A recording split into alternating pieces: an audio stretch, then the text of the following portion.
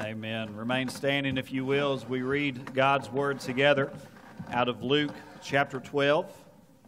Luke chapter 12, beginning in verse 22. Luke chapter 12, verse 22, "And he said to his disciples, Therefore I tell you, do not be anxious about your life, what you will eat, nor about your body, what you will put on. For life is more than food, and the body more than clothing. Consider the ravens. They neither sow nor reap. They have neither storehouse nor barn, and yet God feeds them. Of how much more value are you than the birds? And which of you, by being anxious, can add a single hour to his span of life? If then you are not able to do as small a thing as that, why are you anxious about the rest? Consider the lilies, how they grow. They neither toil nor spin. Yet I tell you, even Solomon, in all his glory, was not arrayed like one of these. But if God so clothes the grass, which is alive in the field today, and tomorrow is thrown into the oven, how much more will he clothe you, O you of little faith? Do not seek what you are to eat and what you are to drink, nor be worried. For all the nations of the world seek after these things, and your Father knows that you need them. Instead, seek his kingdom, and these things will be added to you. Fear not, little flock, for it is your Father's good pleasure to give you the kingdom. Sell your possessions and give to the needy. Provide yourselves with money bags that do not grow old, with a treasure in the heavens that does not fail, where no thief approaches and no moth destroys. For where your treasure is, there will your heart be also." Let's pray. Heavenly Father, we come before you today, and we are grateful to be in this place, that we may declare the goodness of your name, that we may declare your faithfulness with our church family. Father, we ask that you will bless this time as we study your word together. May what is spoken in accordance with your word and your will. And Father, may we respond as you would have us to respond. We ask these things in Jesus' name. Amen. Please be seated. We'll dismiss children for Children's Church at this time. That's for ages 4 years old through completed first grade.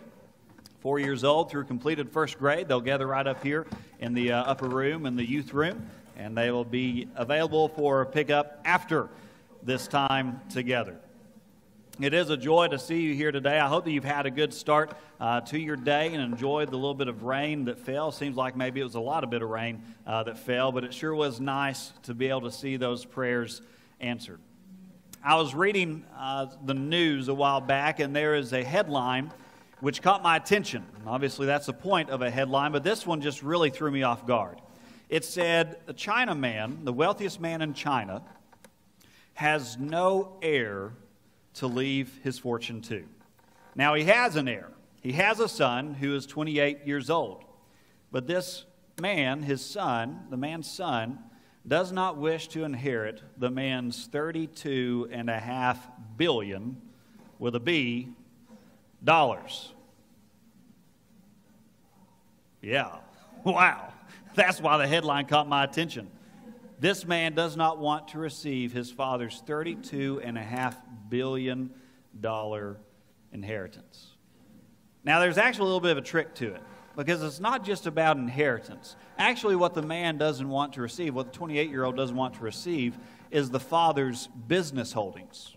He doesn't want to take over the father's company, which involves advertising and hotels and resorts and other things. What the father said is that the son wants to go his own way, that the father wants to make his own business path. You see, the son's focus is not on the same focus as that of the father's.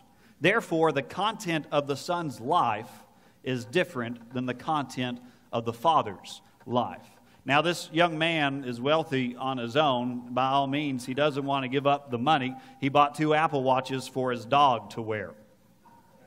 The expensive kind, not like the kind I wear, but the over $1,000 a piece kind. And there's a picture of his dog wearing these Apple Watches. So, I mean, this young man, he does actually like money, and he likes to spend money.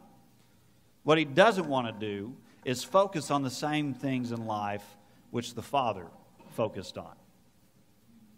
In Luke chapter 12, we read a similar type of story, but we actually read it in the reverse, where we are encouraged to let our focus as the children of the living God to be on the kingdom of the Father. As we look in Luke chapter 12, beginning in verse 22, what we're going to see this morning is that focus determines content, while content directs focus. I'm going to say that again. Focus determines content, and content directs focus. And I'm going to lay this out for you, okay, because this is where the passage is going. And I know sometimes there's a little bit of a pitfall to do, but I think it'll help you out as we discuss this text today. Here's where we're going, all right? The focus of one's heart determines the content of one's heart. The content of one's heart directs the focus of one's activity. Now listen to this. God desires to grant us the kingdom. So let your focus be on the kingdom. This is a wonderful passage here in Luke chapter 12. You remember the background. Jesus previously has called out these woes against the Pharisees and the teachers of the law. He's warned his disciples against the hypocrites, against the Pharisees and their hypocritical nature. And he gave this warning about there is something in them that you have to be wary of, and that is the hypocrisy in their lives, because it threatens to invade others. And then last week we studied this parable of a man which Jesus told, of a man who had a land that produced great crops. And this man took these crops in, and he said, I have nowhere to keep them. So what am I going to do? I have all this wealth. How am I going to use it? And he says, I know what I'll do. I'll tear down what I have. I'll build something new, and then I'll give myself some counsel and advice. I'll say, self, soul, literally, take it easy. Eat, drink, be merry, rest, relax. You remember what the Lord God said to this man? Fool, this very night your life will be demanded of you. Your soul will be demanded of you. And Jesus says, so it is with anyone who is rich towards himself, but not rich towards God. So Jesus, after having just shared this parable, he picks up on this here in verse 22, where he says, therefore I tell you, do not be anxious about your life, what you will eat, nor about your body, what you will put on. Now, a lot of times we read this passage of Scripture here in 22 and beyond, and we look at it and we think, well, this is a passage about me. This is a passage about how I need to not be anxious, about how I need to not worry. And that's true to a certain extent. And we take a little bit further and we say, this is a passage about how I need to not be worried about what I'm going to eat. Or I'm not going to be worried about what it is that I'm going to wear. And to a certain extent, that is true. But let me present this to you today. This passage is more about God and His characteristics than it is about you and the blessings which you receive from God. This passage is more about God. And there's three truths about God that we find in this passage. The first is that God is aware. He's aware of not just our every need, but He is aware of everything in this creation. Look with me again in verses 22 through 29. It says, therefore I tell you, Jesus speaking, do not be anxious about your life, what you will eat, nor about your body, what you will put on. For life is more than food, and the body is more than clothing. And then he goes on just a little bit further. Verse 24, consider the ravens, he says. Reflect upon the ravens. He says it again in verse 27, consider the lilies. So what Jesus is doing is He's telling His disciples, look, of all the things that are important, of all the things which matter in life, I want you first of all to focus on God's creation itself. Think of these ravens. How many of you like ravens? Okay, good. I didn't think anyone really would, but I just wanted to go ahead and ask that question. But they're actually a pretty unique a unique bird. It's interesting the way that you look out in the sun, how they look black just all the time, but when you catch them at certain times, you see these different colors begin to be drawn out and pulled out within their feathers. We see these blues and these other hints of other colors, and we see that something which on the surface appears to be rather common and plain is actually part of God's special and wonderful creation. But notice what Jesus says about the ravens. He says, they do not sow, they do not reap, they do not toil in the fields, yet they still have food to eat. Their focus is on something else other than planting and raising a harvest. Then Jesus says, look at the lilies. Consider the lilies of the field. Whenever you leave this morning, I want you to look in the, if you go out this way by the nursery, look in the flower bed there, those little orange flowers that are out there. And just take a moment to consider those beautiful flowers. I have no idea who planted them or if they're just volunteer flowers. I don't know. They just popped up all of their own accord. But they're beautiful. And Jesus even takes a little bit further. He says, consider the lilies. They neither toil nor spin, yet they're clothed in beauty. In fact, I tell you, not even Solomon in all of his splendor was as beautiful as one of these. Think about Solomon for just a moment.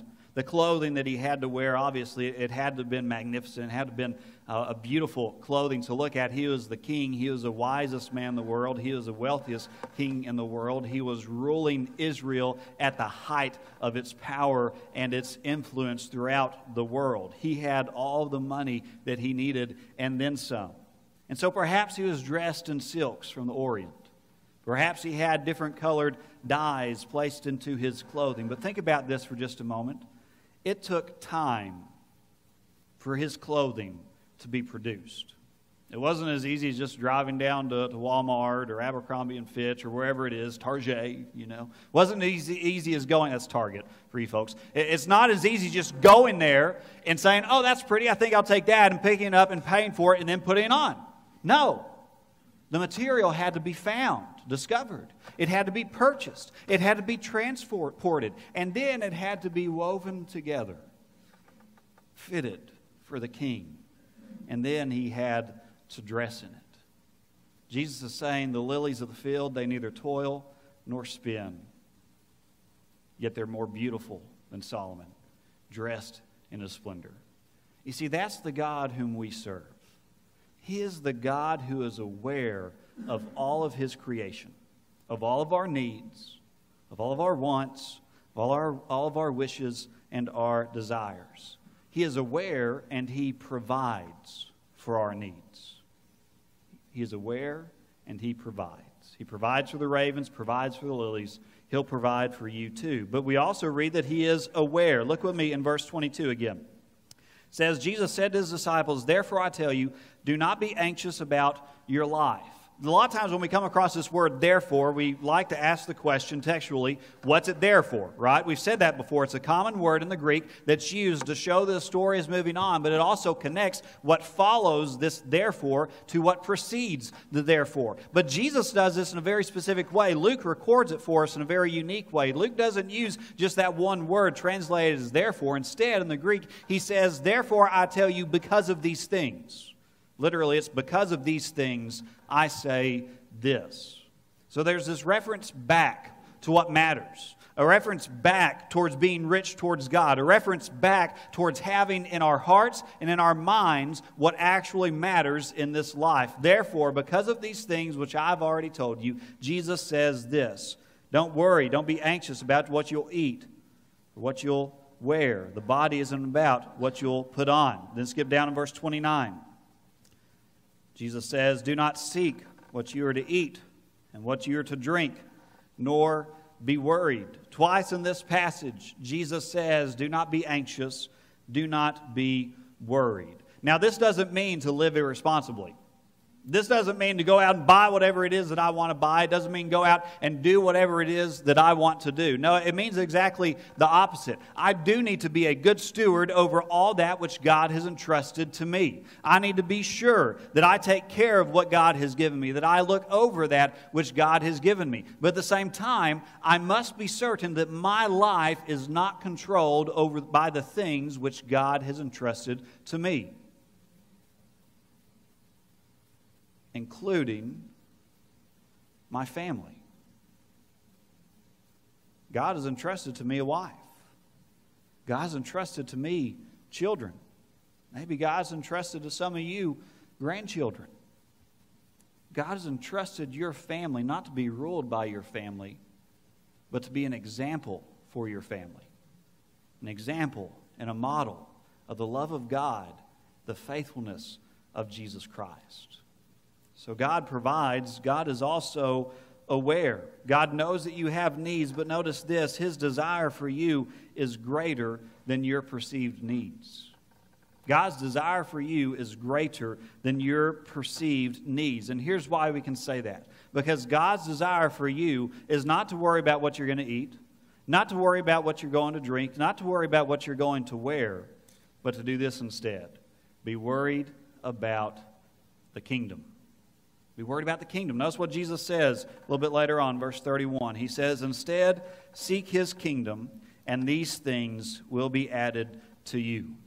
Jesus asked this question. It seems like a silly question. It's really a pretty big question. He says, which of you by worrying, by being anxious, can add an hour to your life? The answer, none of you.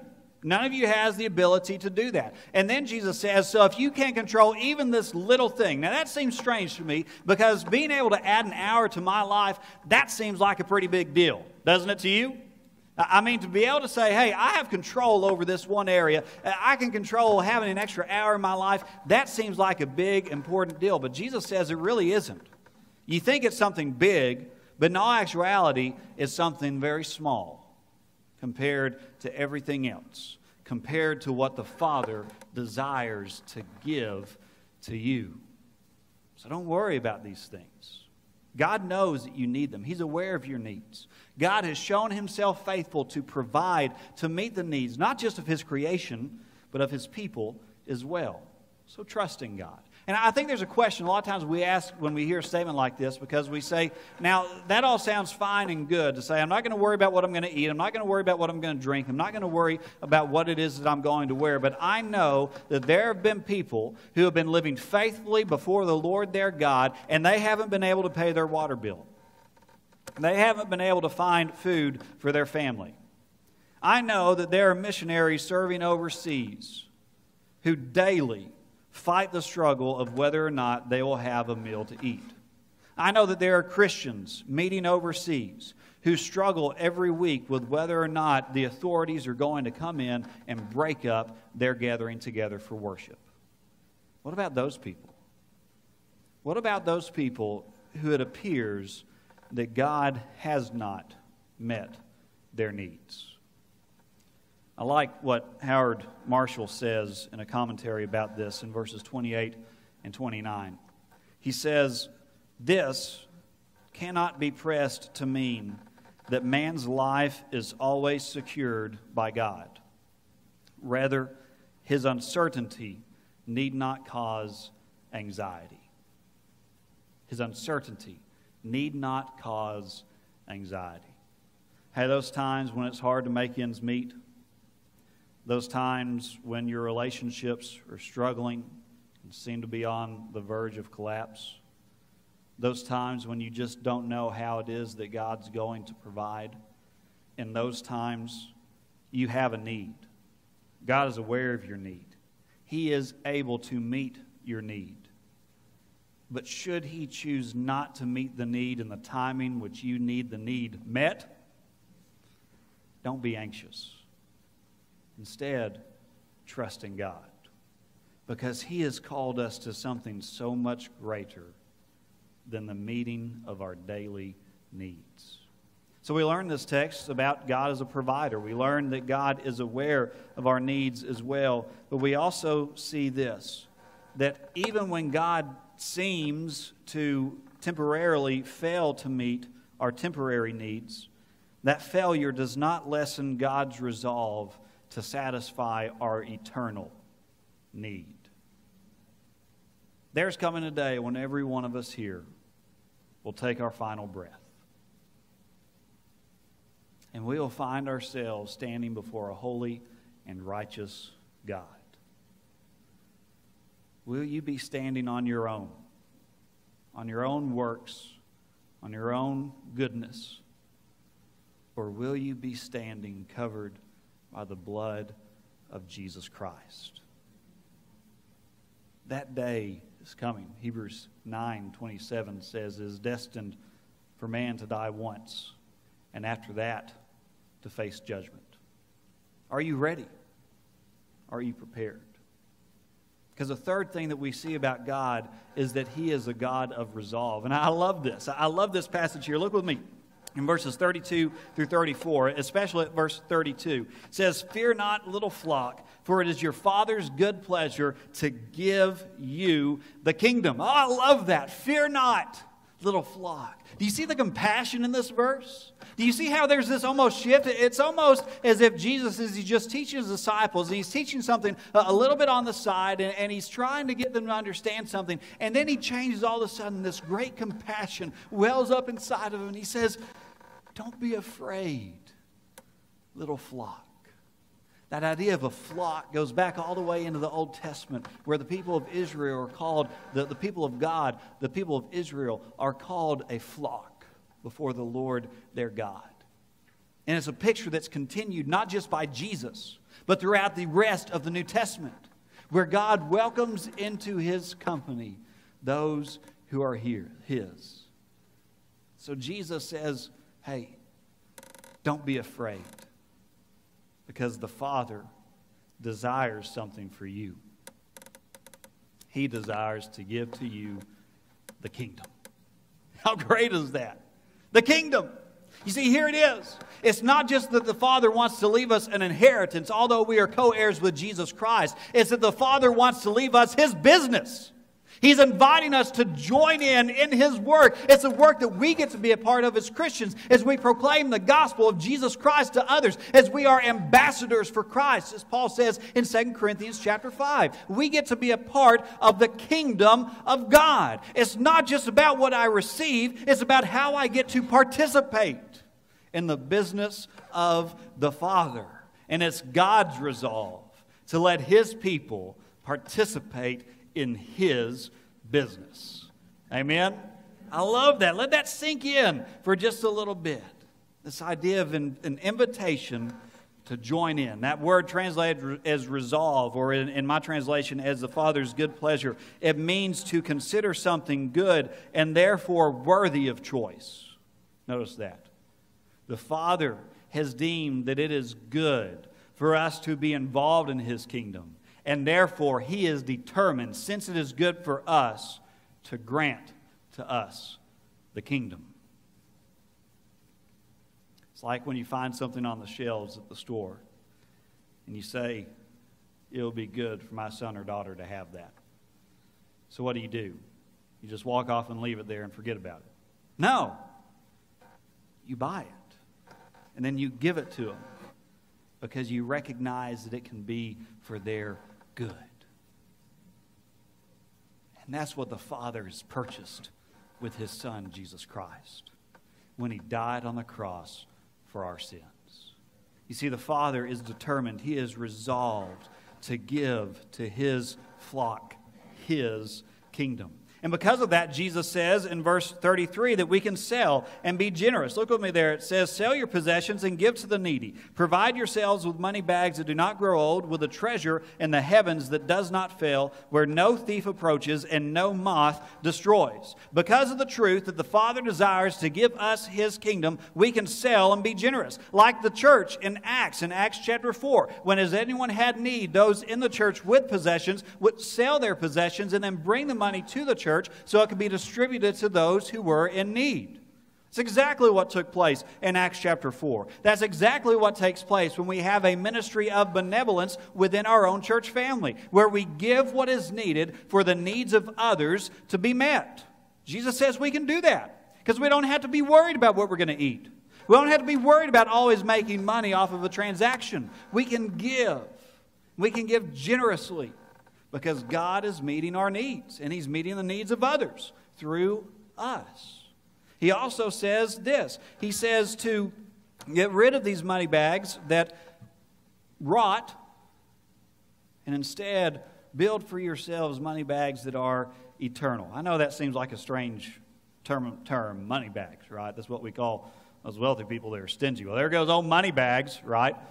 I don't know about you, but I've done that. Never been called that necessarily, but it's taking something which is temporary and holds my identity, holds money, holds cash for the immediate use and has a debit card for something else, it's taking this and it's being willing to take it right over here and it's being willing to set it down and then say, God, take it and use it because it is a part of me.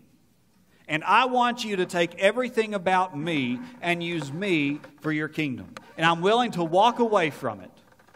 I'm willing to leave it behind so that I can invest my time in what matters most, the kingdom. Making eternal investments. In 1956, there was a group of missionaries trying to reach a people in Ecuador. One of those missionaries was a man named Jim Elliot. And many of you know his name, have heard his story and the story of his missionary companions. But Jim and 4 of his companions were killed by the very people that they were trying to reach. Recorded in one of Jim's diaries, journals, is a statement which we've all heard before. It's a statement that is actually very similar to what Matthew Henry, the commentator's father, said as well. But Jim recorded in his diary, "He is no fool who gives up that which he cannot keep to gain that which he cannot lose." See, Jesus says we can sell our possessions and not worry. Jesus says that we can get rid of the earthly money bags and we can build eternal money bags. And we can do that because we know that those kingdom investments which we make are investments which will never end. That's wise investing. Look with me at verse 34. Jesus says this, "For where your treasure is, there will your heart be also." I want you to notice something with me here. That last phrase, "there will your heart be also." Notice what is in the present tense here. Where your treasure is, where your treasure now resides. Then there's a shift in the verbs to a future tense. There will your heart be also. Jesus is not saying that my treasure and my heart are necessarily currently in the same place. He is saying that wherever my heart is focused, wherever my treasure is, rather, that's where my heart will be directed. Notice this. If your treasure are the things of this earth, money, possessions, power, influence, if those things are your treasure, your heart is going to be directed towards those things. And when your heart is directed there, your mind is directed there. That's why we said that focus determines content. Content directs focus. What's your treasure? What's your treasure? And where is your heart being directed? So what do we do with this passage of Scripture? What does it really mean in our lives today? There's 3 things that it means, and I encourage you, challenge you to write these down if you haven't been taking notes. First, how should we apply this to our lives? Simply this: believe a kingdom which will never pass away exists. Believe that a kingdom which will never pass away exists. If you do not believe that there is a God in heaven, if you do not believe that there is a creator of all things, if you do not believe that there is a good and loving God who sent His Son to die on the cross for the sins of mankind, if you do not believe that there is an eternal place where you will worship the one who is seated upon the throne, then you have absolutely no reason to make kingdom investments. That's where it starts. Believe. Hebrews chapter 11, verse 6 says, "And without faith it is impossible to please God, for whoever would draw near to God must believe that He exists, and that He rewards those who earnestly seek Him." Do you notice the starting point? It's belief. If you don't believe a kingdom which will never pass away exists, then by all means continue to treasure the things of this earth. Second application for us is this: confess that to seek after material goods is to live like the world. Now, I know that's not a very popular statement, but it needs to be confessed. To seek after worldly things, to seek after material goods, is to live like the world. Listen, who is worried about the world? The world is. The world is worried about the things which are temporary. The world is worried about money and wealth and power, influence, all these things. Who's worried about the kingdom? It's not the world. Why would the world worry about the kingdom? They don't even believe the kingdom exists. Or if they do think the kingdom exists, it's not important enough for them to change their lives, to give up the things of this world, to make kingdom investments. Listen, Christians, if you are living a life that seeks after the things of this world, then you are living exactly the type of life that Satan wants you to live. A life that is separated from the will of God. Because what's the Father's good desire? To give us the kingdom. To give us the kingdom. Now listen, I'm not trying to say there's anything wrong with providing for your family, with making investments for retirement or any of those other things. I simply want to ask this question. Are you living life concerned about the kingdom? Let the world worry about the world. Christians should worry about the kingdom. And finally, this. Accept what God has determined to grant us. Accept what God has determined to grant us. Treasure the right thing. And you might say, well, how do I make kingdom investments? What does that really look like? Well, here's a few examples. It looks like discipleship. Doing what Jesus told us to do. Make disciples of all the nations, baptizing them in the name of the Father, and the Son, and the Holy Spirit, teaching them to obey. Discipleship is a kingdom investment. When I meet with someone weekly, that is a kingdom investment. When I send out a text to a group of men with whom I'm accountable, that is a kingdom investment. When I ask someone else, not just this base conversation of how's your week, how's your weekend, was it good, I hope it was. Instead of doing that, when I ask the question, how's your walk with the Lord? Are you spending time in God's Word? That's a kingdom investment because it's laying aside the temporary, focusing on the eternal. And I can be focused on the eternal because I treasure the eternal in my heart. It looks like serving in the church, outside of the church. It looks like serving for the glory of God. It looks like evangelizing, sharing the gospel of Jesus Christ with others, telling others that there is a God in heaven who sent His Son to die on the cross for our sins. And it looks like giving of time, of talents, and possessions, all to be used for the furthering of the kingdom of God. Listen, if your focus is continually on you, what you want, what you like, then as we've already said, Satan will keep you right where he wants you, apart from the will of God. God's desire is to give you the kingdom. So don't be afraid. Trust in Him. If your heart is focused on the kingdom, then the kingdom will be in your heart. Let's pray. Father, we come before you this morning, and we thank you for your love. And Father, perhaps some of us here today need to be challenged and we need to be encouraged because we have become convicted that our focus is on earthly things. So on things over which we feel that we have control over, it's on things which we feel we can influence. Father, if our focus is on worldly things, then please convict us. And God, redirect our focus. Father, may we treasure that which you desire to give us, your kingdom. And thank you, God, that you desire not just to give us an inheritance, but God, you have invited us to be a part of your business. Father, please teach us to treasure the right thing. We pray these things in Jesus' name. Amen.